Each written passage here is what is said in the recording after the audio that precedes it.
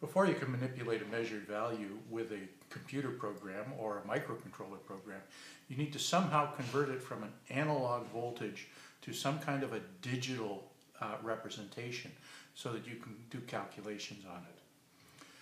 Most systems use a successive approximation algorithm to convert those analog voltages to digital values. I'm going to outline how that works.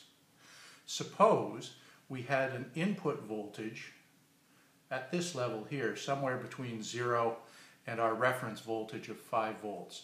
So this looks like it's somewhere around 2 volts, but we don't know what that voltage is yet. We could figure out what that voltage is by comparing it to the reference voltage. Well, certainly it's less than the reference voltage, so we know it's less than 5 volts. Is it less than half the reference voltage? So there's half the reference voltage, and yeah, it is less than half. So we know that it lies somewhere in this region here. So it was less than half, so let's represent that with a 0. If it was over here, we'd represent it with a 1. Well, let's successively approximate. Let's split this region in half again and test it against a voltage that's halfway along. And it's greater than that voltage. So we know now, because it's greater, it fits somewhere into this region here. And that was greater, so we'll call that a 1. And now we'll test against the halfway point again. And we wind up below the halfway point. So we know we're in that region there. Another 0. And finally, we'll test against this halfway point. And it's above, so we know we're in this region in here. And that was a 1. So for this voltage, we got 0, 1, 0, 1, and we could carry this on for as many bits as we wanted. But we got 1 bit of information there, 2 bits when we did it again, 3 bits total when we did it again, and now 4 bits. So we'll stop after 4 bits of conversion, just for this example. And if we go up here, 0, 1, 0, 1 represents all of the voltages that lie between those two limits. And if we convert that from a binary number, 0, 1, 0, 1, well, that's 1 times 1 plus 0 times 2 plus 1 times 4 plus 0 times 8 is 5. So we've got a number representation of our voltage now. So let's try that again with a different voltage. Suppose we had a voltage over here. Well, it's higher than the middle, higher than the 2.5. So we know it's in this region here. And if we then split it in half again, well, it's higher than that value, just a little bit, but it is higher. So we know it's on this side over here. That's our second bit of information.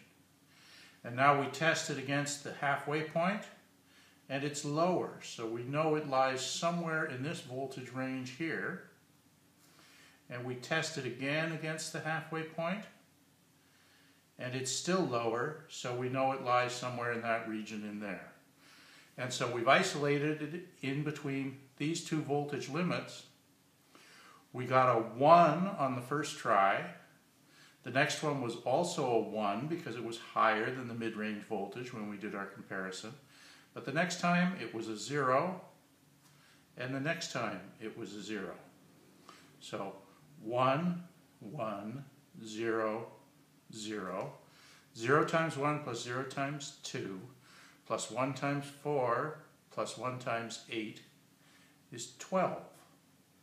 So our result for this conversion is 12. Now, how do we convert that back into a number that's representative of the voltage? Well, we're going from 0 down here, which is representative of a voltage in this range just a little bit bigger than 0. Halfway through that first division, up to 15, with our 4-bit conversion over here, which is representative of a voltage about here, just a little bit less than that reference voltage. So if we want to get our best estimate of that unknown input voltage, we don't know where it is inside these bounds, so our best guess is that we'll guess it's in the middle. So our estimate says it's in the middle.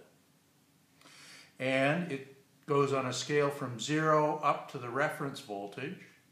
So we'll say that our best estimate for our input voltage is the reference voltage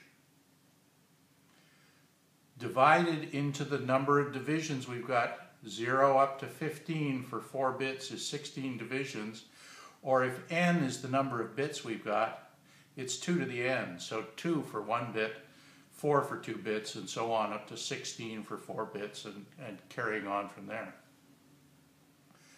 Now if we multiply that times this result here,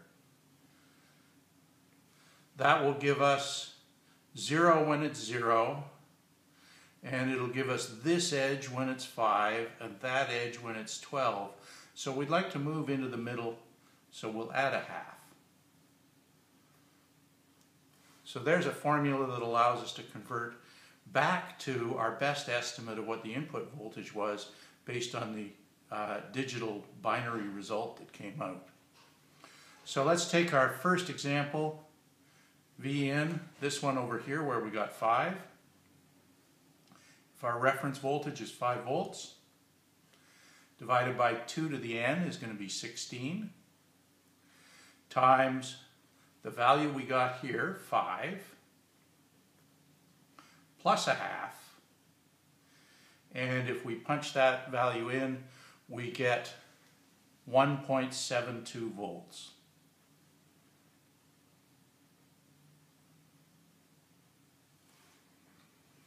That's not too far off. That would be 1 1/4 halfway there.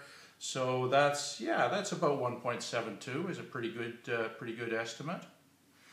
Now let's consider if instead of the case where we had R equal to 5, what if we had the other one where we had R equal to 12?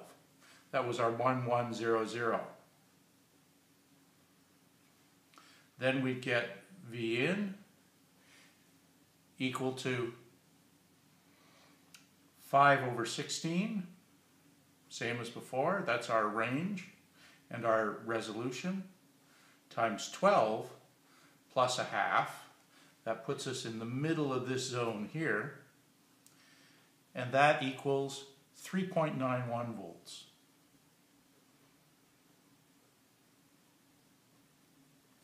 And let's try a couple of limiting tests. Suppose R was equal to 0. That would give us V in, our estimated V in, as 0.16 volts. So not 0 volts, it'll tell us that we're somewhere in this first zone here, and that's about the middle of that first zone, 0.16 volts.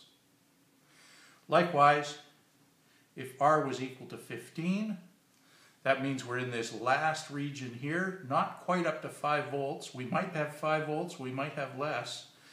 And when we plug it into the equation, we get V in equal to 4.84 volts.